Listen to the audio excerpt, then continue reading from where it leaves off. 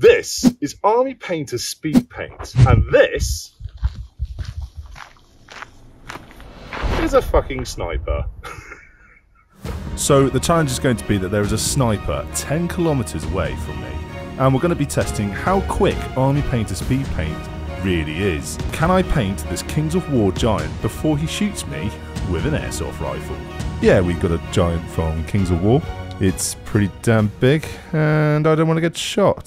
So let's get on with the challenge, shall we? So I've got myself set up. I'm pretty happy with where I am. I can see over my shoulder. So let's see how these speed paints actually are. Apparently they're preloaded with a metal shake ball, which should be fun. One less thing for me to do, I suppose. Oh, paintbrush is in there. Don't know why I brought all mine.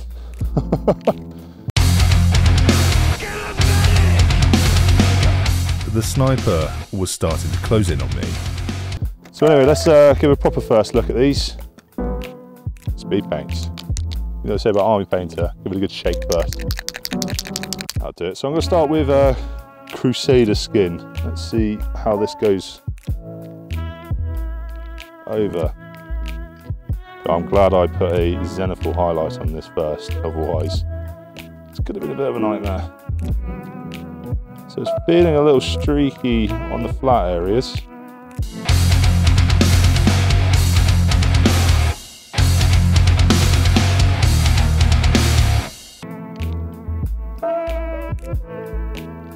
Starting to notice that you need to keep it quite well watered down, otherwise it globs up.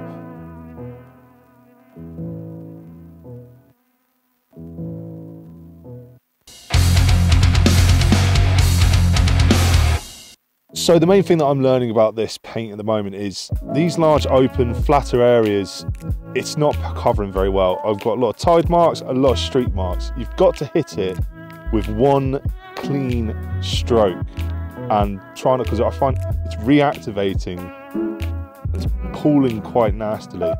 But on these textured areas where the wood is, it's brilliant. It doesn't matter how much or little you put on, it is soaking it up and going straight into those textures really nicely. It seems my time was up. The sniper was taking position. So I think that to begin with, I was definitely being a bit harsh on this. When it comes to textures, like the hair's done really well, the fur looks brilliant. I can't keep saying about it actually. I definitely wouldn't paint a Space Marine in this stuff, because large open flat panels, it's just gonna, you get loads of tide marks, pooling. It may just be the size of it, the size of, ah, yeah!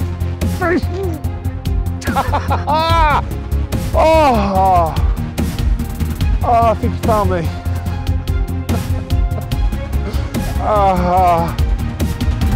So with these paints, I am impressed. The textures turned out really well and the skin turned out terrible, but that's what you're going to get. Large open spaces are a bit of a no-go. Textures and woods look fantastic. I'm happy with that. So with that all said and done, is there anything you'd like to add?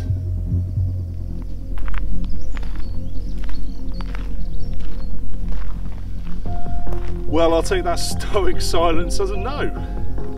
Anyway guys, thanks for joining me on yet another hobby adventure. This was a bit of a different one. I hope to do more like this in the future, but don't expect it too soon. And I will see you guys in the next one.